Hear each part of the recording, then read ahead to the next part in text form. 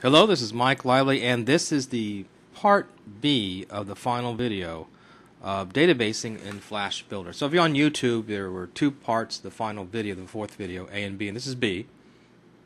And what we're going to do now, we've actually been working our way through auto code generation and creating all the methods we need to get our database working and being changed by our data grid. So we've got our data grid in, and we've got the token value objects working, and we have an add data method. Now we're going to delete data. So let's go to the program and let's add the delete data method.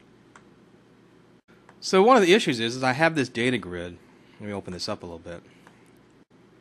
And I want to be able to talk to this data grid, so I can click on an item in the grid and tell it which item to delete. So what I'm going to do here is I'm just going to drag a button from my components menu and just drag a button to the stage. And I'm going to go ahead and just put delete. So just double click on the button and type in delete. And then I'm going to keep that highlighted so I can go to that button because I need to do something really important here. And I just want to give that button an ID name. And the reason I want to do that is because I'm going to auto-generate its code stub. And in auto-generating its code stub, I want to have a name in that code stub, so I'll put my delete. Now there's two ways to auto-generate a code stub. You can just hit here, click, and see it's supposed to return generate code stub, but it didn't in this case. Now sometimes it does and sometimes it doesn't. And I don't know if that's a glitch or I've done something or what. So what I'm going to do is go back to design mode. I'm going to click on that button and I'm going to go to properties.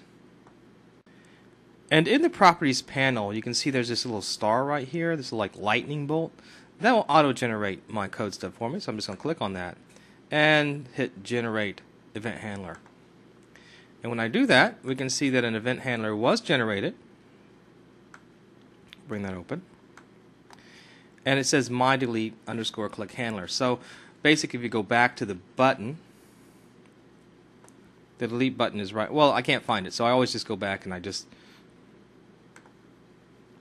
click on the delete button. That takes me to the code where it's at. And there's my delete button. And now here's my handler. If I control click on that, it takes me to that handler right there. And now I want to put a services in there. I want to put the delete services. So I'm coming along here. I'm just going to copy this PHP service name and paste it. Once again, not really writing any code. I'm going to hit a period, and that's going to bring up all the code heading. And I want to delete. And there's my delete method right there. I'm going to delete by item ID. Now I'm going to get that item ID actually from the data grid. So I need to type a little bit of code. Now I have a code stub up here. I'm just going to copy and paste it just to save some time. And we'll explain it. Let's paste that in. And basically what this code stub's doing is says that's the data grid. That's the ID of my data grid. And it says dot selected item. So whatever item I select, go to then get that ID. Stick that into delete book table method. And from my book table services, my PHP services, delete that row. Let's run it and see if it works. So here's my delete button here. Let's just click on an item in the data grid and just hit delete. And boom, it's gone. Isn't it fantastic? It is that easy. So now let's add an update method. Okay, we've come to the point in the program that we actually have to write some code.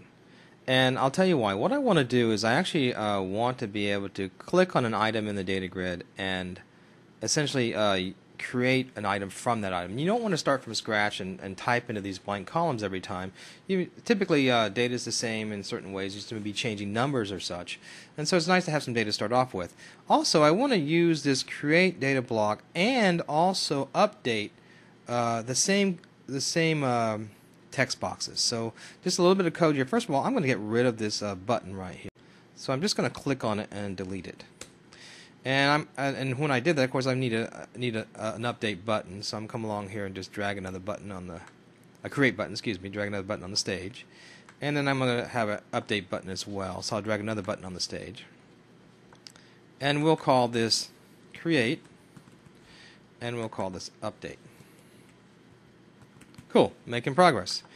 And I want to basically put my function back in there. So let's come up here and find our click handler method. So let's go to the source code. And here was my create method right here. It's what it was called. So I'll go back to my button, I'll paste that in. So let's go to design. Just a little bit of housekeeping here to get everything cleaned up looking the way I want it to look.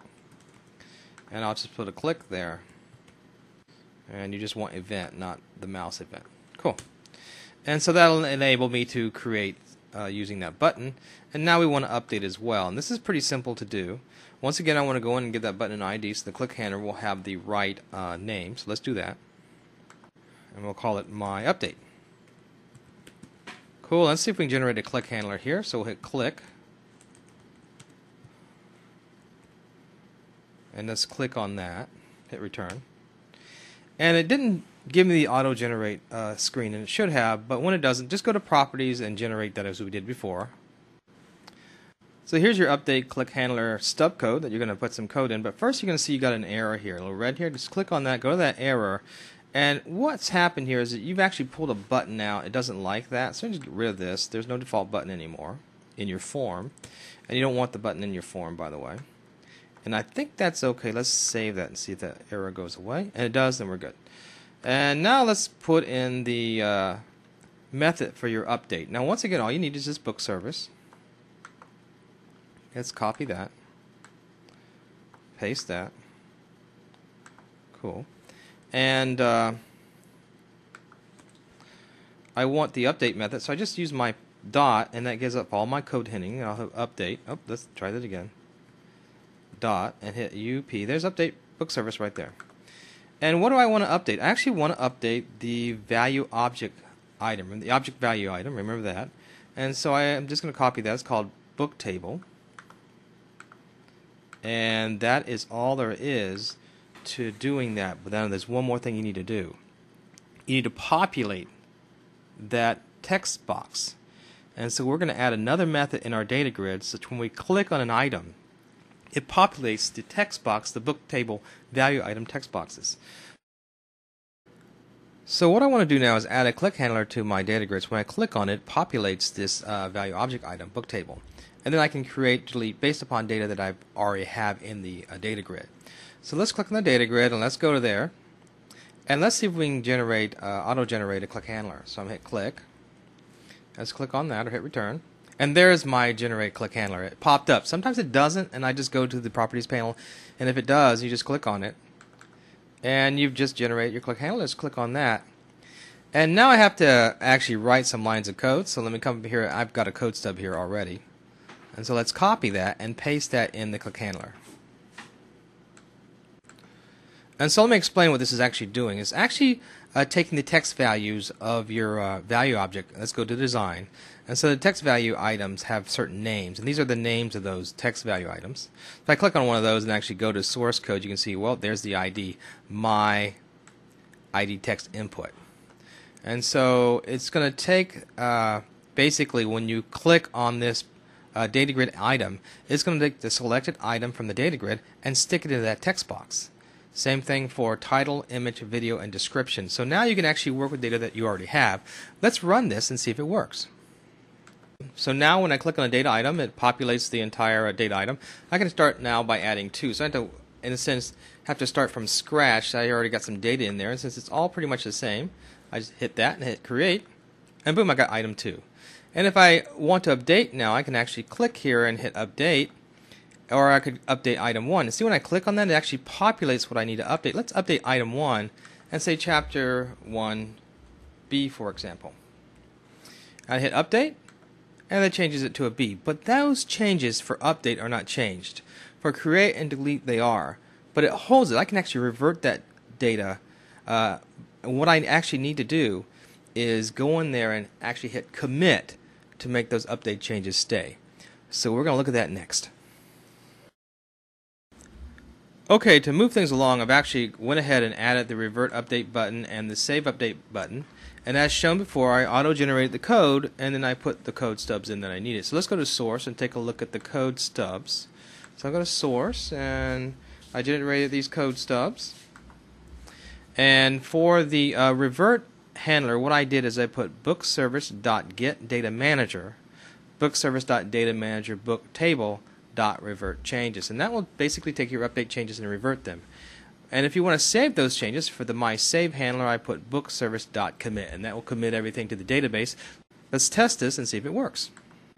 So here's my database. So if I click on something, say I want to change this to chapter 1B, type a B in there, and I hit update, it updates it, but if I hit revert changes, it basically takes it back. So let's hit update again. Now if I hit save update, that commits it to the database, and it's saved. If I hit revert, then again it does not change it. So there you have it. Just one more thing to do, and we're done with this application.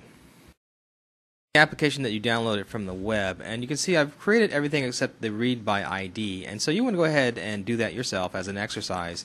And once again, it's just putting the button in there, generating the code stub, and generating the form that you might need. So now you have all the tools that you need to generate the complete form using everything that you've learned in this tutorial. So this is Mike Lively. Thanks for listening.